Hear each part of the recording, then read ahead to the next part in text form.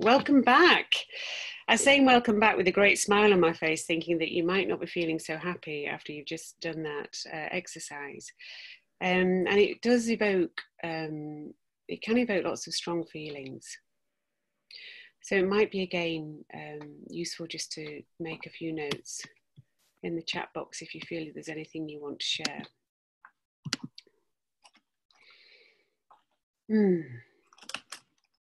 Okay. Yeah, thank you, Maxine. The truth that does set us free, even when it's uncomfortable. Yeah. And frustration with short-termism. And actually, we need to move into an even different, a longer concept of time. Measures of optimism and concern. Thank you. I'm going to share a quote from Joanna Macy. Joanna Macy is, I can see that some of you have come across her before, or many of you have. And her latest, I don't know if it's her latest work, but one of her works, I think 2012, was Active Hope. She co-wrote with a guy called Chris Johnston. But she's touched on so many people's awakening journey in this work. And this is one of a quote that she uses in one of the videos on the Pachamama Alliance program, which I've sort of taken and used frequently because it's so helpful. She says, if we said, don't worry, everything's going to be okay, would it really elicit from us our greatest creativity and courage? No. It's a knife edge of uncertainty where we come alive to our truest power. And that's such a beautiful thing to share, that actually being on the knife edge of uncertainty, and it does set us free, it enables us to be creative and courageous. And there's another perspective that's shared from Paul Hawkins, who's the sort of figurehead of Project Drawdown. And the Project Drawdown, if any of you haven't come across it, is a 200, or it's a global research project that was started in 2013 that published in 2017 a list of the top 100 solutions to drawing down carbon from the atmosphere. So rather than just curtail, lessen, reduce, how do we actually reframe it entirely? And that our goal should be drawing down carbon, so we're no longer producing, we're actually drawing down more than we emit. And he's a wonderful, positive guy in that side of his character. And he says, what if climate change was actually a gift to us? So what if it was a gift and enabled us to step up and grow up? So two perspectives there. I'm just going to share a couple of other useful perspectives that are that have been around for a few years and are really sort of coming into more mainstream thinking. So one of the problems with our economic model is it's a closed loop design, and it doesn't allow in any of the complexity of the earth. It sort of externalizes everything. All the costs of business, the costs of our life, the costs of our economy are externalized for people, communities, and the earth to pick up. And we're using, more than 1.7 Earths a year, which, as we know, is only going to end in one place. But Kate Raworth's model, she talks about the big things that shift people are being able to put things simply. And so her idea was to actually create a donut model for economics. And she said where we need to be as a society, as a species, how we live on this earth, is that we need to be within the ecological ceiling of the planet. But also we need to, within the social foundations. So we need to be putting enough into the social foundations to enable people to get their needs met. And we also need to be doing that within the ecological limits of the planet. It's really, really basic and simple. And you would think that our economic model was doing that anyway, that chasing GDP is not going to get us here. And at the moment, there is a massive shortfall in the middle, and it depends where you live in the world as to how big your shortfall is. But there's also significant overshoot. So I think in all of these ecological elements, apart from the ozone layer, we're into massive overshoot. But this is a really useful framework to think about where we need to land So it gives us a really useful and practical goal. And I think the Netherlands has just adopted this as an economic model to work with for their post-COVID emergence. I don't know much more than that, but it'd be great to see how that emerges and who else takes it on. This is another really useful map that I found in terms of understanding the shift. This is a piece of a chart that was articulated by a guy called Bill Reed, who works for an organisation or works within an organisation called Regenesis, which is in the northern US. And this isn't a 2x2, but if it was, the good thing is we all need to be in the top right-hand box, and we like that. But what it shows is that we are currently on this degenerative pathway. We're in a degenerating system, and we're using much more energy than we've got to sustain that system. And this is where business as usual is. And green is one step better than business as usual. Business as usual is one step better than breaking the law. But green is nowhere near where we need to be. Green is Amazon saying we're going to have an electric fleet of vans to deliver things by 2030. That's just completely not where we need to be. And that isn't going to change a thing. But green is all doing our recycling. Green is wrapping the things that we consume in cellulose-based packaging rather than plastic-based packaging. We're still consuming. Sustainable is 100% less bad. Sustainable is used differently by different people. So in this chart, it's used in this way to be 100% less bad. And while that's so far from where we are today, it's still not where we need to be understanding ourselves to be. So then we've got restorative, which is what George Monbiot talks about, and seeing ourselves as part of nature. But actually where we need to be is actually in this regenerative space, co-evolving. It's being part of a co-evolution of the whole system. We need to get out of the way of trying to control nature. So even trying to restore it is trying to tell it what it needs to do and where it needs to do it. And we actually got, I was just thinking as I was putting this presentation together, we got a really tiny glimpse of what regenerative might enable when we all shut our doors and went inside at the beginning of lockdown. There are some of the rivers in India that have completely transformed during the weeks that India has been in lockdown, and everything that humans were trying to do to reduce the pollution in the river went nowhere compared to what nature can do for itself. So there is a slight indication of what might happen if we really step back, but we really need to see ourselves as nature. We are nature, nature is us, and to separate is just to create the problems that where we're at.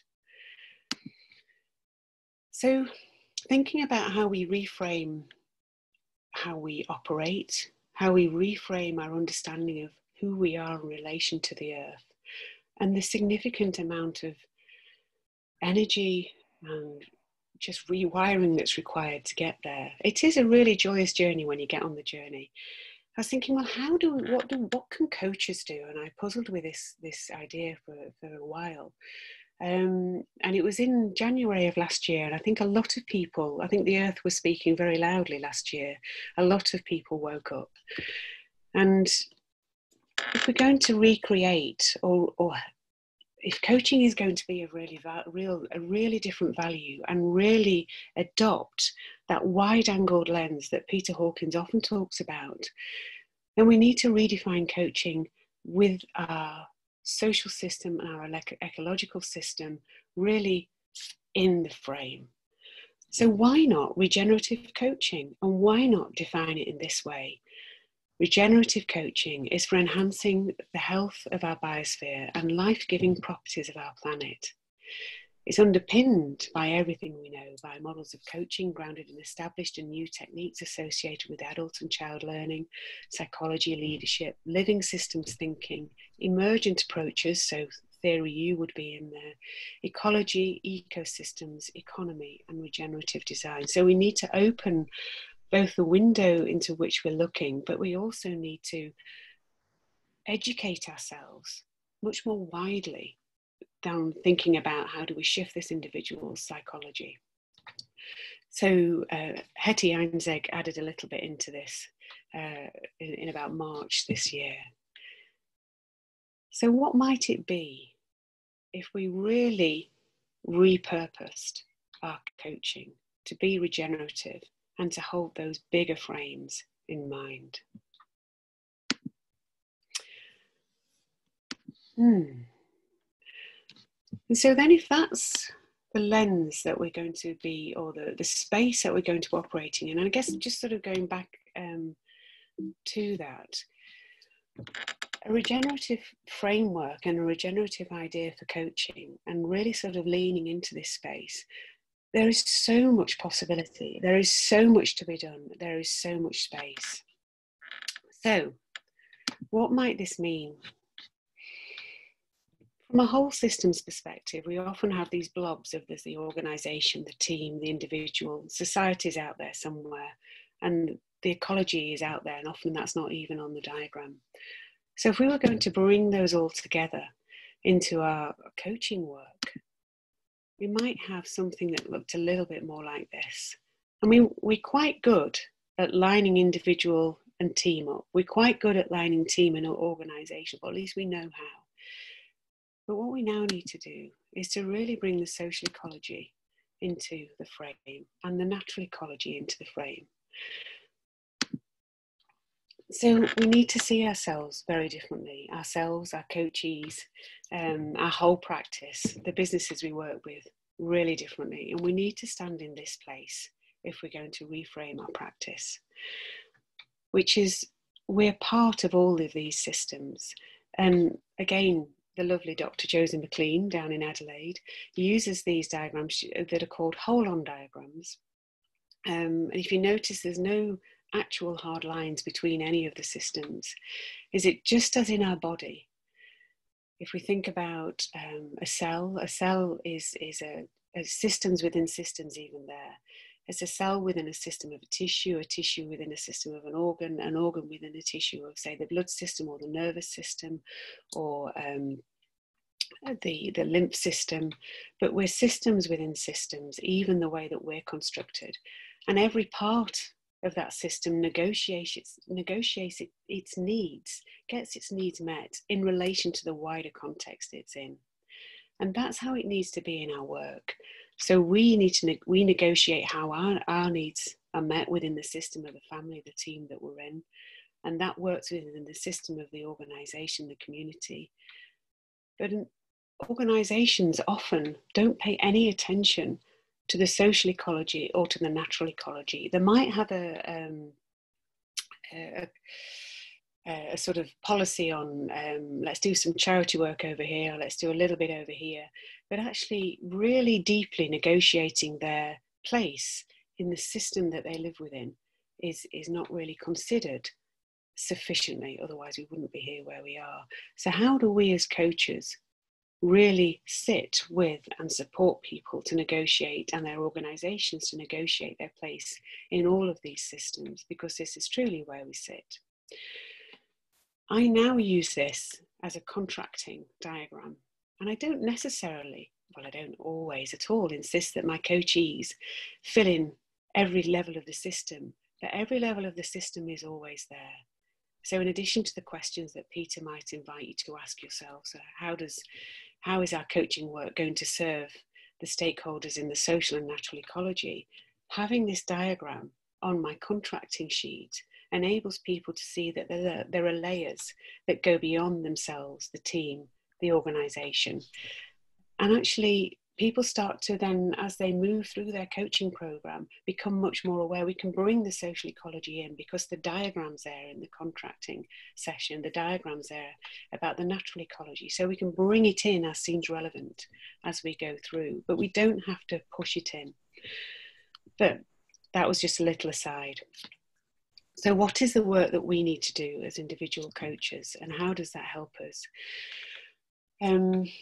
So earlier, towards the back end of last year and early this year, I spoke to just a handful of people, about 10 people, who are working more from with the earth in mind in their practice, or moving towards that. And these are some of the things that the shifts that they've made. So in terms of their own raising awareness, shifting consciousness, was spending time to hear the call and creating time for that.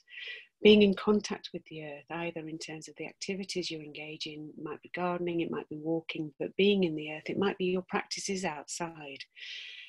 But paying attention to your being and developing your consciousness, and actually bringing together your heart work of your care for the world and your business, people felt incredibly empowered. So it was a really generative place to sit. Really creating contact, connection, and understanding the context you're working within, and also working through that fear and anger. Raising awareness, and so that we can take greater ownership and responsibility, goes right back to John Whitmore's definition of coaching. So there's nothing here that we're asking you to do or people to do in service of the wider ecology that isn't in the coaching space. Practices that people have found really resource them when they're doing this work is connection to their community, respecting the ancestors that have come before and attending to what's emerging. So that is not judging what's gone on in the past, but knowing that everything that's gone before is creating the platform for you to do the work you need to do now. So it's using the resourcefulness of what's happened before, even your own learning, to empower you. Slowing further down and listening. If you remember, we've got 3.8 years of research and development on life to listen to. So we can't ever slow down enough. So if you're feeling you're going too slow, that's just unhelpful thinking. To have courage and to use a community to give you courage, and to be so compassionate, exquisitely compassionate towards yourself and others as you're on this journey, and to work with curiosity, and to consider what's a fair exchange. We all sit in a very privileged position, being sitting in the West, sitting in this place that we're at. Not all of us are sitting in the West, I do acknowledge that. But if we're on this call, we're likely to have had a lot of privilege compared to others. And it might not have been an easy journey, but we have privilege. And what's the fair exchange for what we do? So rather than thinking what's the market rate, what's the right rate? What's the right exchange for this work? And sometimes it's not money. Many times it's not money. Many times it's other things. So these are the practices that people have found resourcing, and I'm sure there are many others. But if we're working from this place of raised awareness with a constant set of practices that support us, then actually our connection to the wider system can be less critical, can be less demanding, and we can invite our clients into this journey rather than beat them up. As I think Linda Aspey said once, I don't have to go and beat people up with the IPCC report. I can just remark to them how important the environment is to me, and I can just notice it and bring in and raise awareness of the ecology that's already in the room. We can build our clients' capacity to see connection. We can build those opportunities for recognition of the ecology. We can create pathways for imagining different ways of being. We can use new maps, and we can continue to work with this different sense of time, this elongated sense of time. So if we do the work on ourselves and we have those practices of compassion, then actually we can invite our clients into a very different kind of conversation. So I am in a short while going to invite you into a final breakout room. I'm just going to share a couple of frameworks that may be useful, a couple of ideas that are not mine. All of this is borrowed from what's already out there. So these are the shifts that people like Joanna Macy and Otto Sharma talk about in their work. So a deeper sense of time. Often in our coaching conversations, we think about in 6 months' time, in a year's time. We might even think to the end of the person's lifetime. But what about inviting someone who's not even on this earth yet, someone who's living in 200 years' time? How are, writing a letter to them? How are you creating their future? Or from Peter Hawkins' perspective, a future back, what are they saying thank you to you for? Developing that greater sense of community, really moving from I to we, to notice when people are splitting and creating polarities. How do we bring those things together and create connection? That really deep interconnectedness. And if we just think about ourselves again for a minute, I was reading a book on health the other day, and actually most of the DNA in our body does not belong to us. It belongs to the several pounds of bacteria that sit in our gut biome. There's about 10 times more DNA in our gut bacteria than is in our cells. And so we are an integration of so much. So we are an expression of life that actually is integrated through everything that's gone before.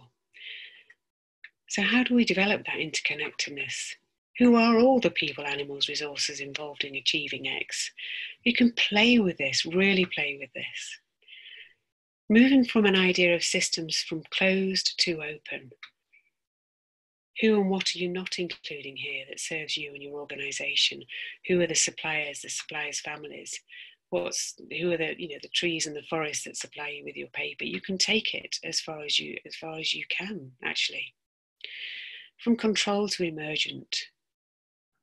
So these sort of shifts are the 4 shifts that are described to really help us move from an old paradigm thinking to a new paradigm thinking and get a sense of who we are in relation to the wider systems that we're part of. There's also this lovely work of Kathleen Allen, and I'm just looking for her book. It's not on the shelf next to me today, but Living Systems Leadership, Leading from the Roots. So she says, instead of thinking about what do I need to control, ask the question of your clients, what can you unleash? Instead of thinking who can make this work, think of what partnerships will make this work, what connections will help enable this to flourish. And in the Climate Coaching Alliance that Eve, Josie and I founded, but many others are taking forward, including many on this call, we're constantly trying to let go of things and put groups together to help things flourish and people working with where the energy is rather than trying to centrally control it. So when your client's asking, or sharing what they need to change, instead asking how do we transform the energy that's already in the system? Because the energy will already be there. It just won't be being enabled and facilitated as it could be. Instead of how do I avoid resistance, how do I welcome resistance? In nature, collective intelligence and diversity is is absolutely between all of us. We all think in very different ways and have had very different experiences and very different understanding. In nature, that diversity and collective intelligence is welcomed. And the only way things emerge in a way that they flow is that there are many fingerprints across the design and across the shape of what emerges. So welcome resistance, because there's so much to learn from that. Be curious about it, lean into it. How do I influence individual action becomes how do I influence the field? So really sort of moving into much more of a living systems idea of how nature works and bringing that into our questions of ourselves, our clients, and the organisations and systems we live with. And there's also, I've managed to put Daniel Christian Wall's huge book into a tiny little corner on this PowerPoint. But there's beautiful questions of what if we were really able to make a difference here? What if the coaching community, the coaching psychologists, the supervisors, the mentors were really able to make a difference here? What is the difference we would see in the human-earth relationship? That's probably a little bit too egotistical because we're probably a little bit too small, but are we really? What if we were big enough to make a really big difference? So, bringing it back to you. There's lots of places things might shift, but actually this is just in our practice. There's so many other places to shift if we really put ourselves at the heart of the systems we're in. So,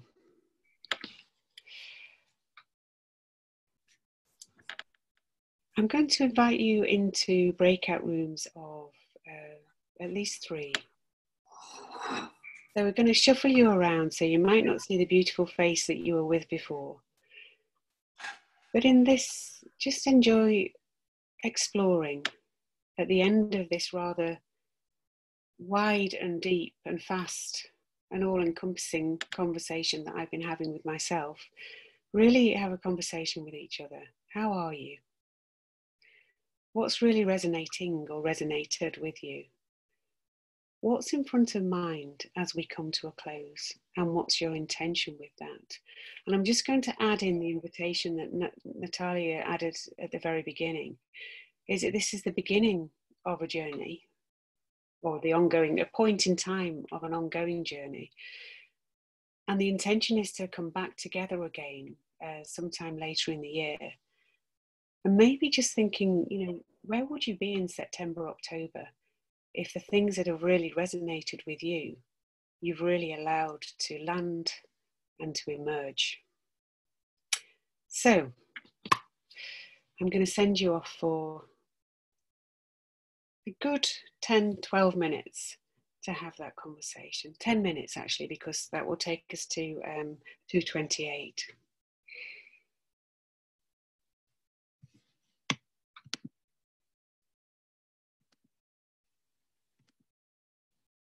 Is that okay, Sarah?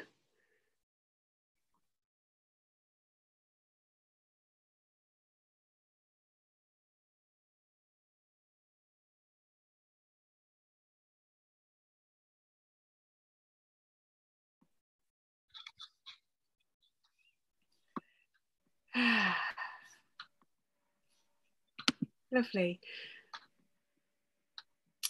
Okay, so welcome back, and we are due to finish at 2:30, and we can extend by a couple of minutes if people want to hang around for another 5 minutes. But it'd be really great just to hear from you all, just share, well, obviously not all at once, but just to share some of the things that you're taking away that are with you as you're leaving, or with you as you've got to this point.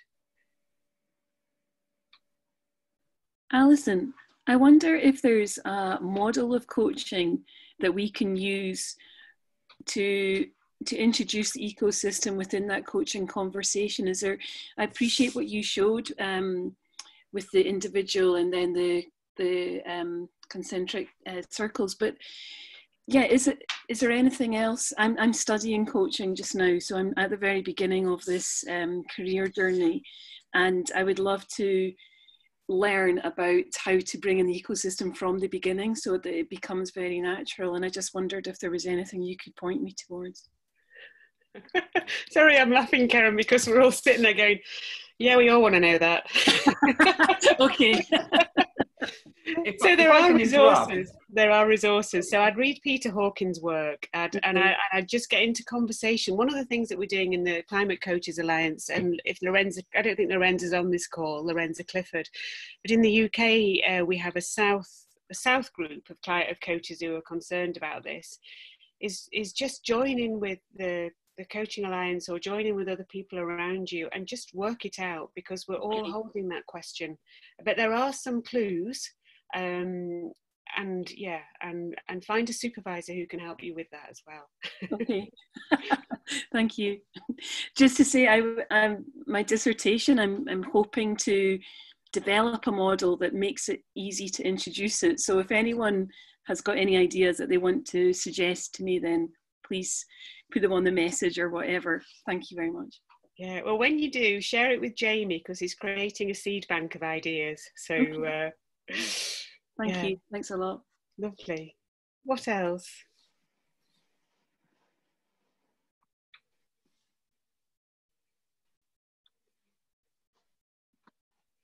I want to say thank you, Ali.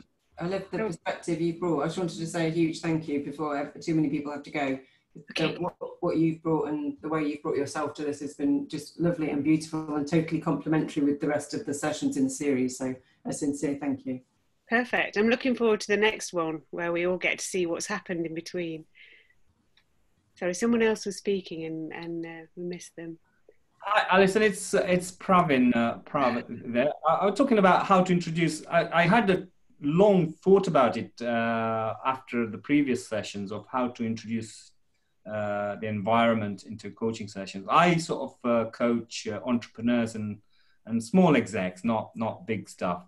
And I normally get them to do a pestle analysis, an environment pestle analysis, and that helps a great deal to hook in environment at that stage, and it works beautifully. I don't emphasize it; they work it out themselves, and I sometimes just drill down further into it. Yeah. Did you say a pestle analysis? PESTLE? Yes, that's the one. Yeah. Yeah. Perfect. Great. Can I suggest the steeple analysis, which includes ethics, E for ethics? So that builds on what Prav was saying, and it just adds in another dimension as well. Brilliant.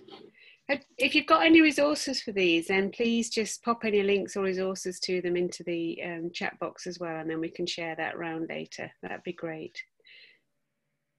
Okay. As you're leaving, what are you taking? And then we'll look to close in the next couple of minutes. We did discuss having coaching sessions outside in the open, because I have coached outside whilst walking, and I prefer to do that as one of my options rather than sitting. So I'll do the first one face to face in an office, and then carry out coaching outdoors if is preferable. Great, great.